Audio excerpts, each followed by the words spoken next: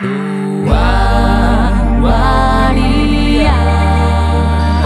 tenemos ya mismo, así que por favor pido una bulla muy muy grande para recibir a Kolectivo K.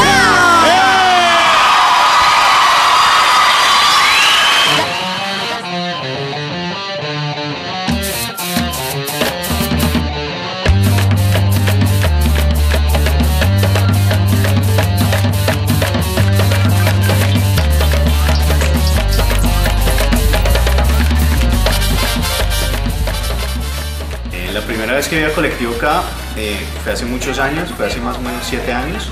Fue en Los Cristales, en el Caliblue.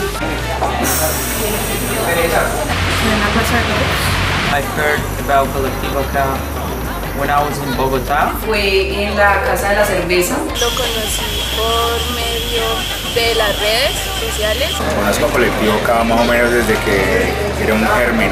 Lo primero que pensé fue, es una fusión buena. Te alegra, te hace, no sé, mover todas las partes del cuerpo. How they mix indigenous and African Colombian rhythms. Un grupo con muchas influencias que no te dejaba una sola idea de cómo era su música, sino que te daba con muchos sabores, como haberse metido a una kermés. Uno ve de pronto ciertos instrumentos, el computador y cosas que uno dice, bueno, ¿qué van a hacer? ¿Qué van a hacer? Y lo sorprenden a uno bastante. Nada, fui a un concierto y pues la verdad me gustó bastante. Me fascinó el dominio que tenían del público, la música hizo mover a todo el mundo. Me pareció que tenían mucho sabor, mucha energía, me gustó muchísimo. Y me gustaron mucho. Me encantó. Quite impressive. ¿Qué le pasó, compadre?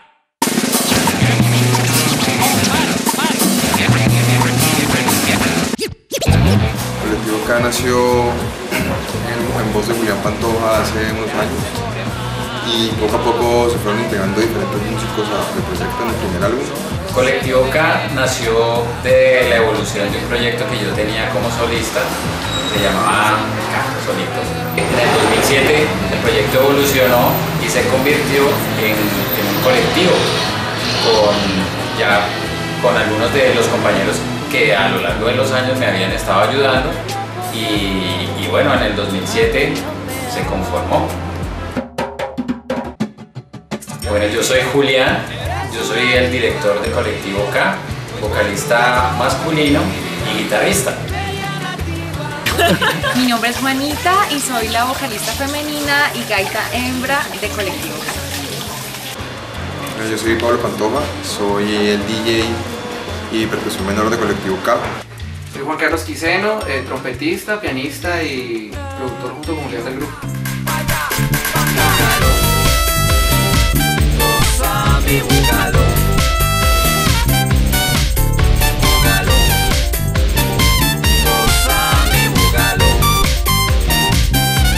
Yo creo que los logros más grandes de Kolectivo K es tener 3 álbumes. Hemos tenido presentaciones en varias ciudades en Colombia. Por ejemplo, haber salido en el Festival de la Música Alegre contra 16.000 personas. Fue participar en la Fête de la Musique, que es un evento que se hace a nivel mundial. También estuvimos tocando en la Feria de Cali. De haber tocado en pueblos. También muy importante haber salido del país, haber compartido nuestra música. Estar tocando en Argentina y ser bien acogidos, porque podemos ir a Argentina y no ser bien acogidos. Que nuestra música haya sonado en diferentes países. Hemos sonado en México, en Argentina, Ha sonado en España, Estados Unidos. ha sonado en Australia. Momentos importantes es lo que ha pasado fuerte con nosotros en las redes sociales.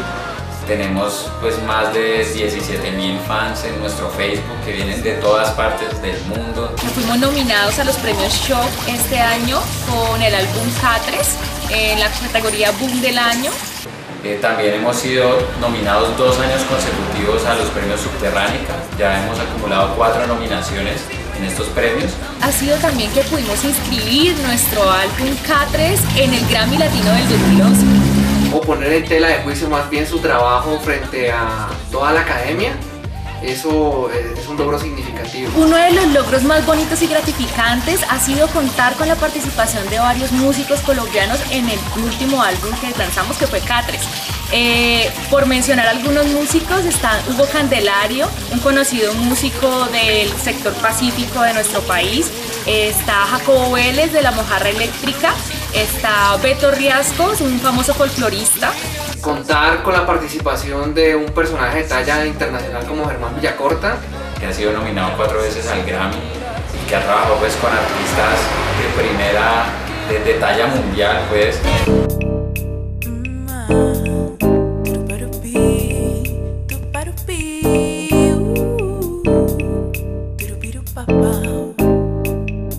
Todos aportamos ideas y las ideas de cada uno son diferentes. Cada uno tira por lo que tiene en la cabeza. Porque cada uno viene de lugares diferentes de la música y eso precisamente se estableció así porque esa es la filosofía del colectivo. Tenemos a Julián, que es tremendo rockero, que ha crecido alrededor del rock durante toda su vida. Pablo tira más hacia el mundo electrónico, hacia la rumba, como más concebida desde lo que escucha. Está Juanca, que es una persona que ha pasado más por géneros tropicales. Y Juanita pues viene también de la parte de cantar en orquestas de música tropical, de cantar folclore, de cantar música latinoamericana. Y eso desde los aspectos musicales es lo que ha hecho unos grandes matices en Kolectivo K. La influencia principal de nuestra música es el mestizaje de nuestro país. Colombia es un país demasiado rico musicalmente. Kolectivo K es una caja de sorpresas. Kolectivo K es pasión, es música colombiana y es color. Toda la sabrosura de mi gente samba, de mi gente negra, mi gente mulata, de mi gente cleca, la sabrosura de mi gente samba, de mi gente negra, mi gente mulata, de mi gente fiera.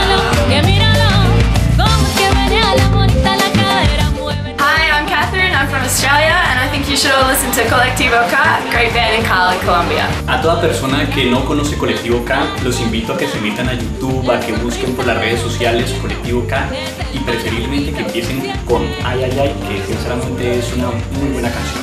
Ich bin Christoph Bayer von der Schweiz, ich bin hier in Cali und ich höre sogar auch Kollectiv K. Escucho en Kolectivo K una gran propuesta musical. Hallo, ich bin Dennis, viel Spaß bei Kolectivo K, gute Band aus Cali. Bueno, JB, France, j'étudie à Buenos Aires, je viens d'arriver à Cali et j'écoute Kolectivo K. Conozcan Kolectivo K, no se van a arrepentir, es una banda muy chévere. ¿Qué cosa hace Kolectivo K?